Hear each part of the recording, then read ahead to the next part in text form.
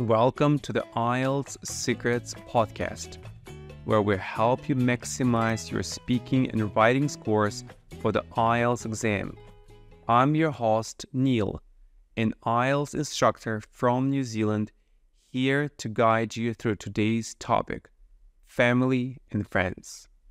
Today, we'll be exploring 4 common questions you might encounter in the speaking section of your IELTS exam, along with the importance of using specific speaking templates to structure your responses effectively.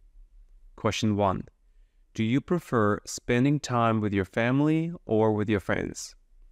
When answering this question, it's essential to showcase your ability to express balanced viewpoints. You can use a speaking template like this. I would say that I enjoy spending my free time both with my friends and with my family.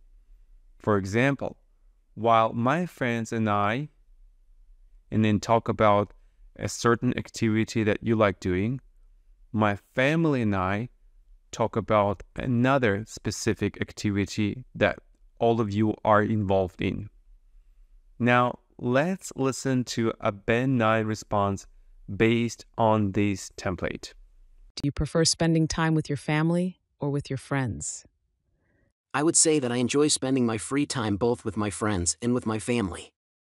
For example, while my friends and I like to go out for dinner or watch movies together, my family and I often enjoy outdoor activities like hiking or having barbecues in the backyard.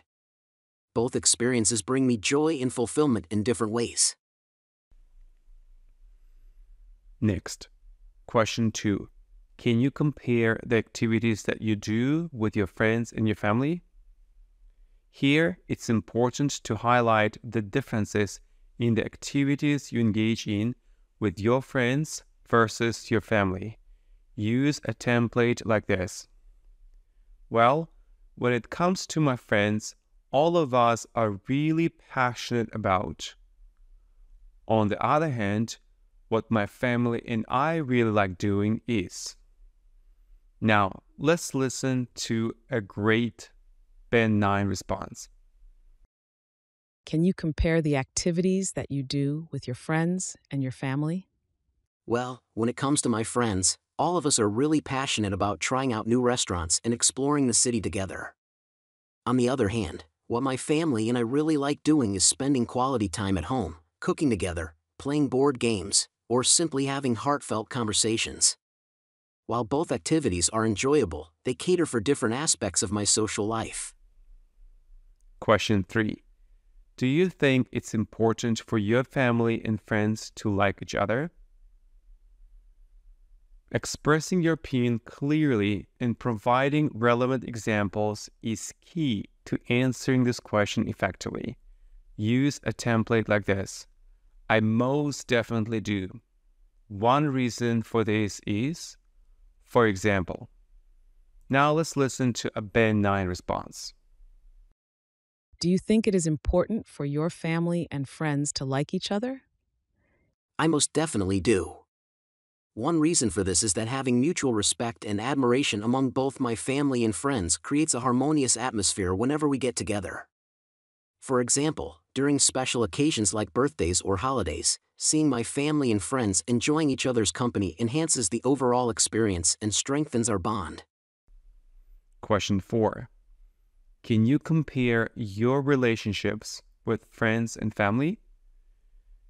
Differentiating between your relationships with friends and family is crucial here. Use a template like this.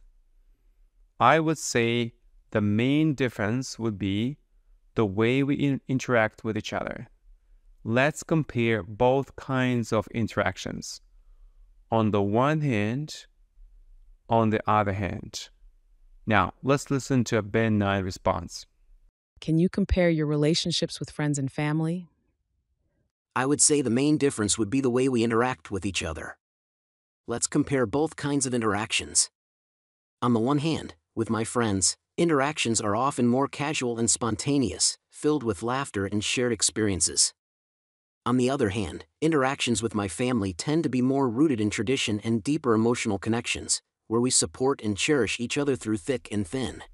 Remember, dear IELTS candidates, you can maximize your speaking score by answering these questions using the provided templates. Record your responses and send them to our website for professional evaluation and personalized feedback. That's all for today's episode of the IELTS Secrets podcast. Stay tuned for more tips and strategies to ace your IELTS exam. Until next time, happy studying.